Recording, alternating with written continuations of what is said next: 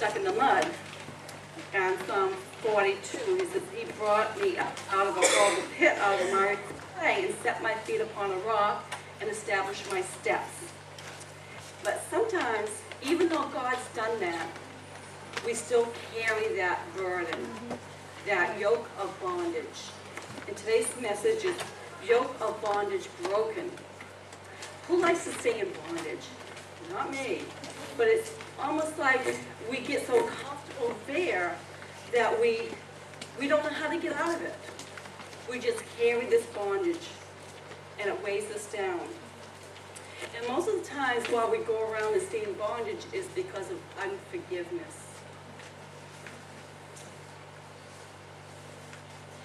And we get dragged down, and we can even drag down others. Today I'm going to read from Genesis 27, verses 30 through 40. And it's about Esau. Jacob and Esau were brothers. When two brothers are feuding, that's about the worst thing ever, I think, because we're supposed to be bonded together. But with brothers and sisters, or brothers and or sisters, when there's feuding, it just divides. And I think sometimes what I see in my own personal family, because I have 8 siblings, my stepdad, when he passed away, we realized he was the glue to our family. And when he passed away, it's like we're so divided. And it's breaking my heart. And I'm praying that I'll use my boldness and say, we need to get things straight. We need to make amends. Yes. So let's look up Genesis chapter 27.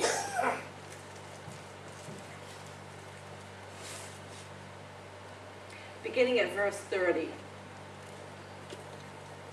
It says, now it happened as soon as Isaac had finished blessing Jacob, and Jacob had scarcely gone out from the presence of Isaac his father, that Esau his brother came in from his hunting.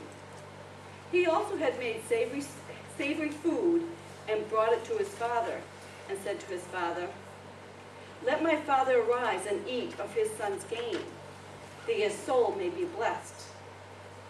And his father Isaac said to him, who are you? So he said, I am your son, your firstborn, Esau. Then Isaac trembled exceedingly and said, who? Where is the one who hunted game and brought it to me? I ate all of it before you came, and I have blessed him, and indeed he shall be blessed. Then Esau heard the words of his father. He cried with an exceedingly great and bitter cry, and said to his father, bless me also, O my father. But he said, your brother came with deceit, and has taken away your blessing. And Esau said, is he not rightly named Jacob? For he has supplanted me these 2 times. He took away my birthright, and now look, he has taken away my blessing. And he said, have you not reserved a blessing for me? Then Isaac answered and said to Esau, indeed I have made him your master, and all his brethren I have given to him as servants. With grain and wine I have sustained him. What shall I do now for you, my son? And Esau said to his father, have you only one blessing, my father? Bless me also, O my father. And Esau lifted up his voice and wept. Then Isaac his father answered and said to him, behold, your dwelling shall be of the fatness of the earth, and of the dew of heaven from above. By your sword you shall live, and you shall serve your brother. And it shall come to pass, when you become restless, that you shall break his yoke from your neck.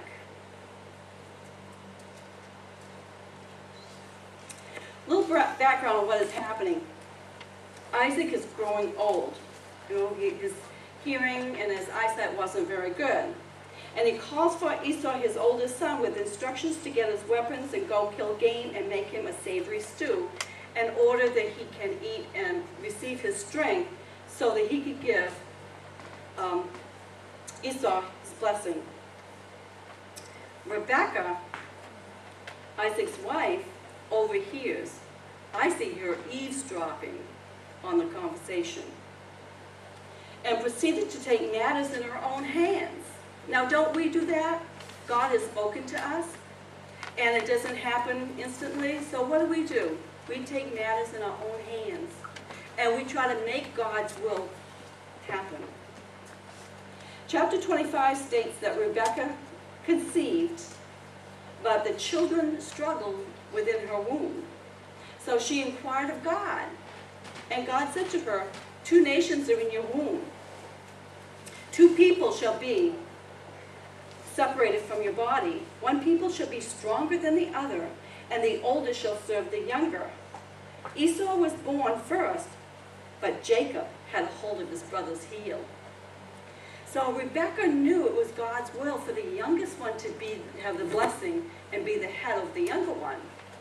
So rather than allowing God to do it his way, she stepped in. And because of that, 2 brothers feuded. I would encourage you to read all the chapters prior to 27. Probably begins in 25, 26, 27, 28, because it will all tie in together. We have 2 brothers fighting for power. The Bible says that Rebekah loved Jacob, but Isaac loved Esau. So there again, Mom and Dad, it appears that they were kind of battling, because I'm sure Isaac heard from God, but because of his love for his son, he wanted his blessing to be put on Esau. But it doesn't actually say it in the Bible, but I kind of would surmise that he knew deep down. If God had spoken this to Rebekah, that the older would serve the younger, I'm sure she told that to her husband. But nonetheless, we have 2 brothers feuding. Verses 30 and 31, I'll reread. Now it happened as soon as Isaac had finished blessing Jacob, and Jacob had scarcely gone out from the presence of Isaac his father, that Esau his brother came in from hunting, and he had made savory food and brought it to his father, and said to his father, "Let my father arise and eat of his son's game, that your soul may bless me." Well, when Rebekah heard that, she went and called for her son Jacob, and said, "Jacob, go into the family and get a kid and bring it to me, and I will make savory stew, and then you take it to your father." And Jacob said, "But we're different, you know. Isaac is hairy and I'm smooth-skinned." So Rebekah said, "Go and fetch your brother's clothes." And then she took skins and put the skins on him to make him hairy, and put his brother's clothes on him so he would smell like his brother. So when he came into his father, he asked, "Who are you?" And he said, "I am Esau," and he was actually Jacob. And he said, "You have the voice of Jacob, but the smell of Esau." So then he gave the blessing to Jacob. Verse 32 and 33. And his father Isaac said to him, "Who are you?" So he said, "I am your son, your firstborn Esau." And this is when Esau had come back. Then Isaac trembled exceedingly and said, "Who? Where is the one who hunted game and brought it to me?" And as I was reading these scriptures and going back and forth, see, Esau had to go and get a weapon. He had to go and kill the game, so he had to go hunting. And then he had to bring it back, dress it, prepare the stew for his father. While in the meantime, his mother was doing this work for Jacob. So Jacob didn't even have to work for this blessing. Mama did it for him. Do we do things for our kids that God says, let them fall. I'll pick them up. And mamas, we're always there to pick up the pieces. But sometimes God says, you know, it's not your place to pick up those pieces. And that's a hard place to be. That's a hard place to be for a mother. But sometimes we need to know that we hear clearly, and God says, you know, let go and let me do it. So as this is transforming, you can just see the rage in Esau. He became bitter. He hated his brother. He literally grew to hate his brother. Because prior to then, he was out working, hunting, and his brother was home, had made a stew, so evidently his brother knew that his brother Esau would come back hungry. So he came back and he said, feed me some of your stew, because I'm going to die. So Jacob said to him, give me your birthright, and I will give you of the stew. So what did Esau say? He said, well, I'm going to die anyway. Here, take the birthright. So he lost his birthright, and now he's lost the blessing.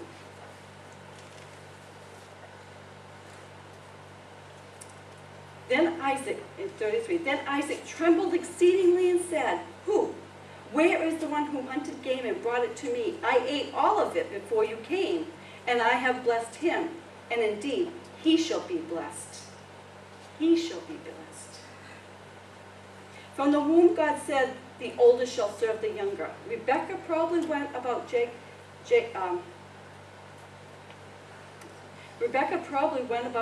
getting the blessing the wrong way. But Isaac must have realized it was God's plan, but because he loved Esau best, he wanted Esau to receive that blessing.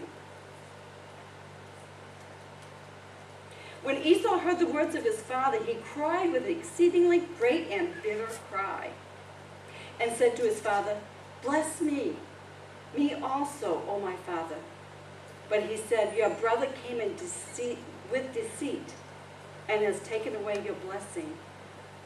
And yes, the brother came with deceit, but as I read back a few chapters, Rebekah told Jacob, she says, I will take this deceit. I will take this curse that will be placed on you. I will take it upon myself.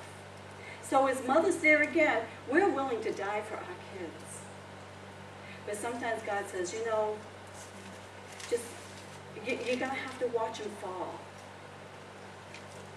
And as mothers, we don't want to do that. And as dads too. You know, we try to live our kids' lives. And sometimes we just got to let go.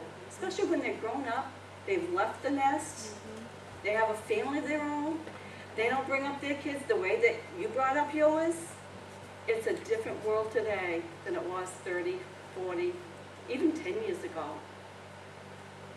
So we need to learn that we hear from God and don't try to make God's will happen.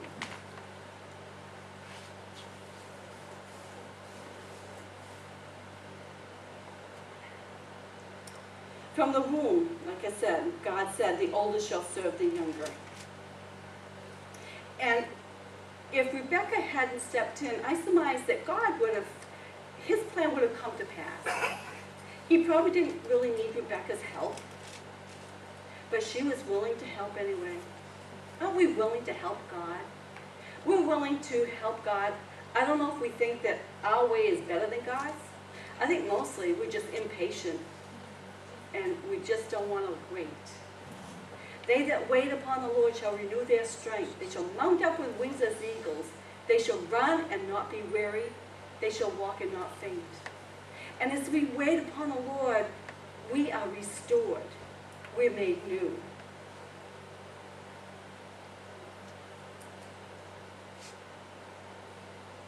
I believe I stopped at 34. When Esau heard the words of his father, he cried with exceedingly great and bitter cry and said to his father, bless me also, my father. But he said, your brother came with deceit, and it has taken away your blessing. And Esau said, is he not rightly called Jacob? For he has supplanted me these 2 times. He took away my birthright, and now, look, he has taken away my blessing. And he said, have you not reserved a blessing for me? Isaac and Esau both realized that what Jacob had done. Isaac knew he could not take back the blessing that he had given to Jacob. Esau became very bitter. For this was the second time something had been stolen from him, from his brother.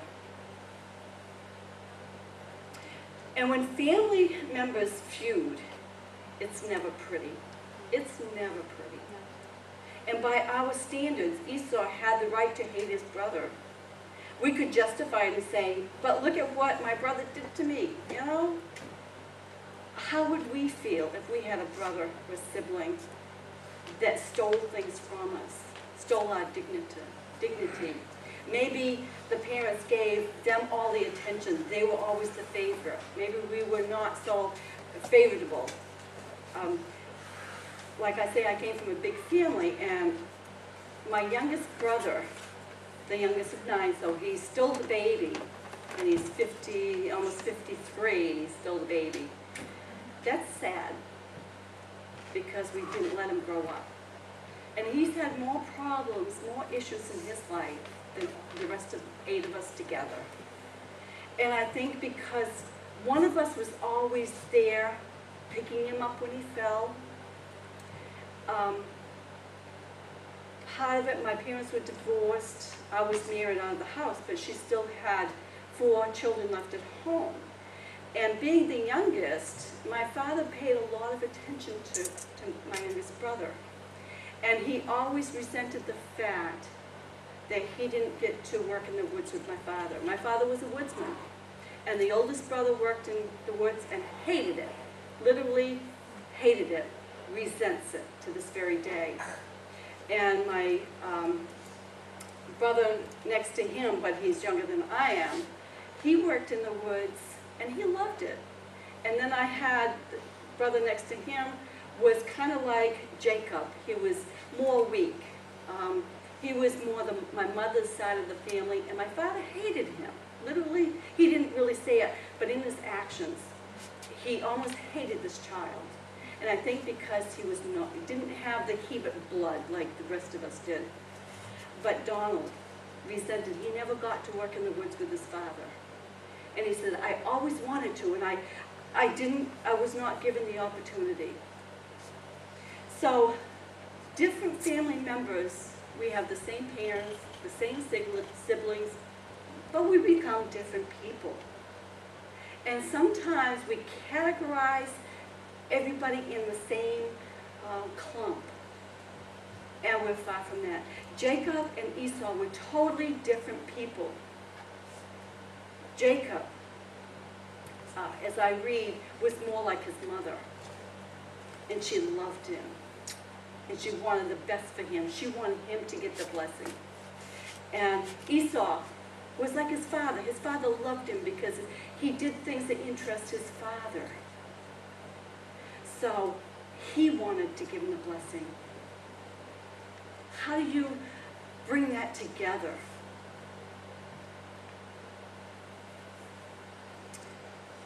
Verse 40. I'm going to go back to 39. Then Isaac, his father, answered and said to him, and he's speaking to Esau, behold, your dwelling shall be of the fatness of the earth, and of the dew of the heaven from above.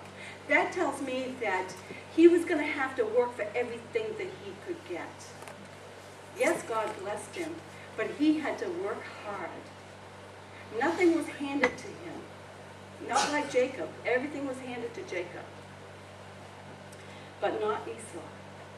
He had to work hard for everything he got. By your sword you shall live, and you shall serve your brother. And it shall come to pass, when you become restless, that you shall break his yoke from your neck.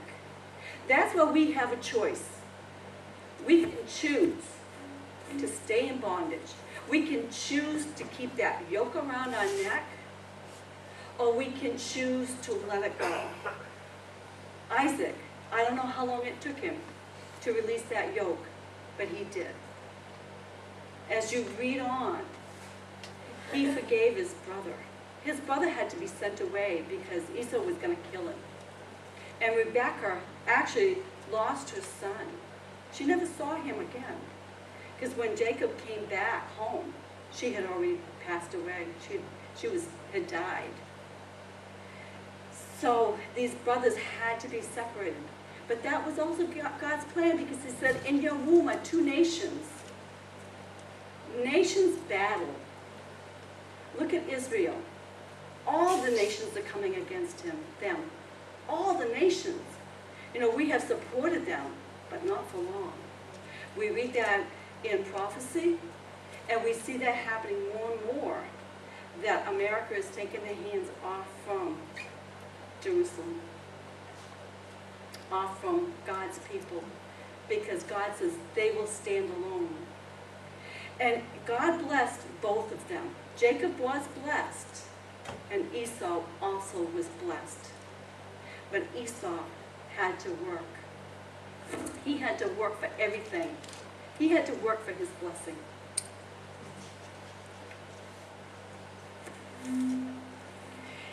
Esau knew he would serve his brother. And when it came to the point of Jacob returning after many, many years, he broke his brother's yoke off from his neck. He had done that prior to his brother returning. Maybe one reason why he was gone that Jacob was gone so long, because it took that long for Esau to get rid of that yoke. How long does it take us to get rid of a yoke? Matthew 11:29, it says, these are Jesus' words. It says, take my yoke upon you and learn from me, for I am gentle and lowly in heart, and you will find rest in your souls. And verse 30 says, for my yoke is easy and my burden is light. And I wrote this down this morning in Tracy's Sunday school class, because I loved it and it kind of just went right along. What choice will we make? Will we hold on to that yoke around our neck, or will we break this yoke off of my neck? When I was a fairly new Christian, I used to work in the shoe shops, and I was a very shy, timid person. A lot of stuff had happened, you know, like it does all of us growing up. So I had a chip on my shoulder, and God showed that to me. Actually, somebody had told me that I had a chip on my shoulder, and I took it to the Lord, and He showed me it did. That's like a yoke around our neck. And I knew that yoke needed to come off. Well, this one day, it was right after afternoon break, went back to my sewing machine, and the Lord showed me my whole life. And He didn't go beyond what I could remember. You know, some people say they think they go dig on things they don't remember. It's dead, gone, and buried. But when God reveals things to you, it's so that He can take them away, so that you can be healed. Well, God showed me from the very earliest stage that I could remember to that very present day. You know, this one hurt me, that one hurt me, this one hurt me, you know, right up from childhood through adulthood.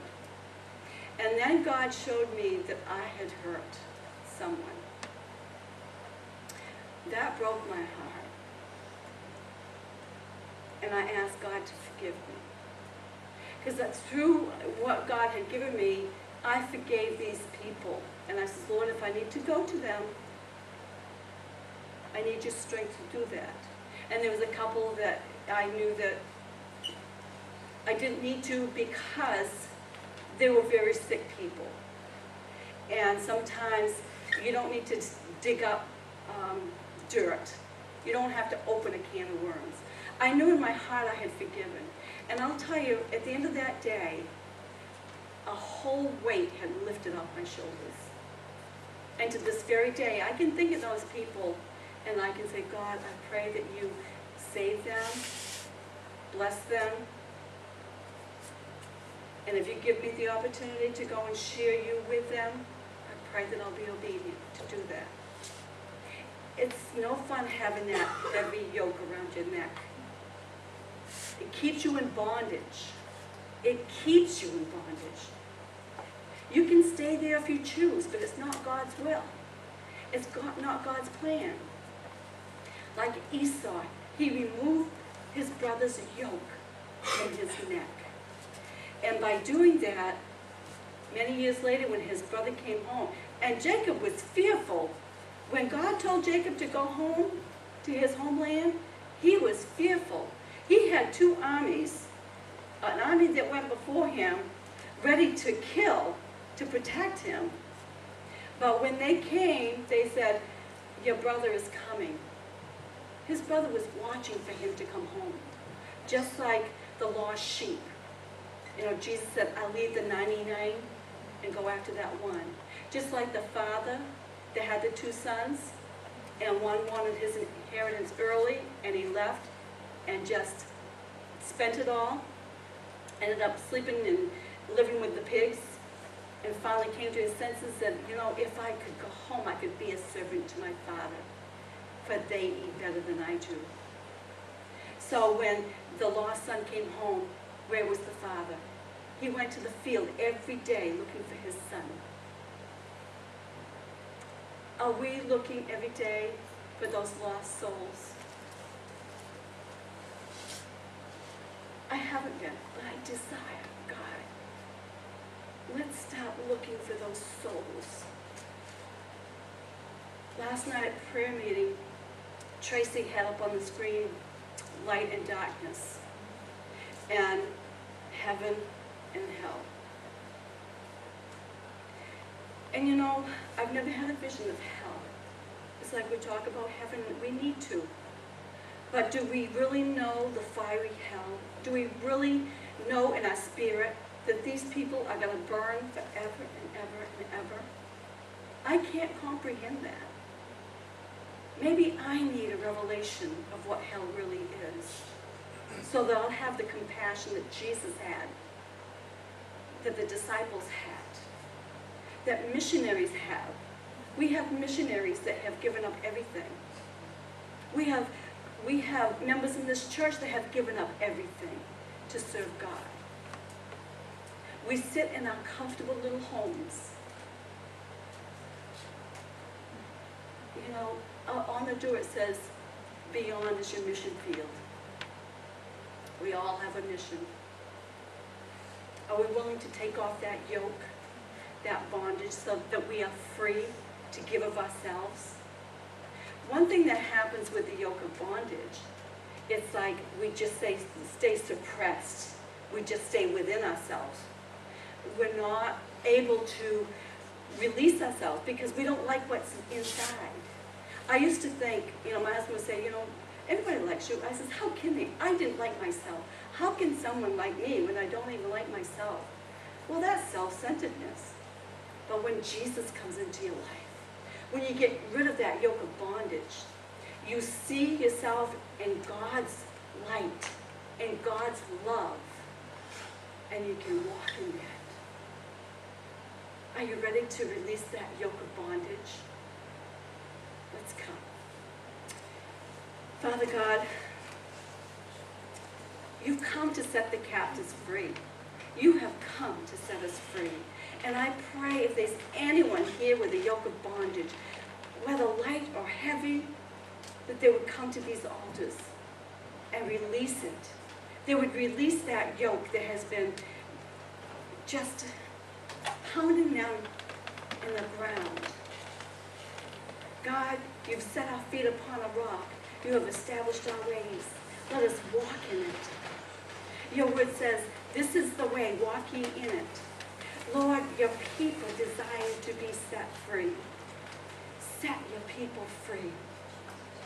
Just as you sent Moses to go to Egypt, to take them out of bondage. It says, set my people free. Father God, I pray that right here, right now, that you set your people free. No longer to be in bondage. No longer to be in bondage by anything, whether it's a person that they're in bondage to, a relationship, no matter what. Maybe it's possessions. Maybe God is saying, sell all that you have and give to the poor and come and follow me. Whatever it may be, Lord God, I pray that we be obedient.